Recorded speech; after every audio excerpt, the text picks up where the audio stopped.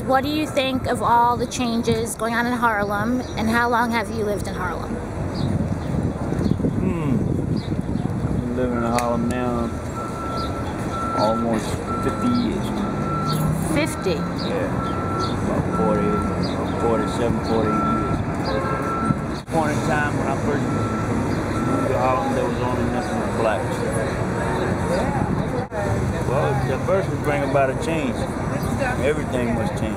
And change has got to be for the better. How y'all doing? At one point in time, I thought it wouldn't work. If the person wasn't color of my skin, we wouldn't even speak with him. That changed so fast because we must, as I said before, everything must change. It's very good because it's a lot of opportunities such as that in the hospital right there. That's jobs. Right. Jobs bring about a lot of good things.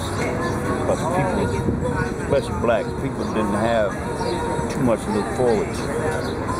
Now they do.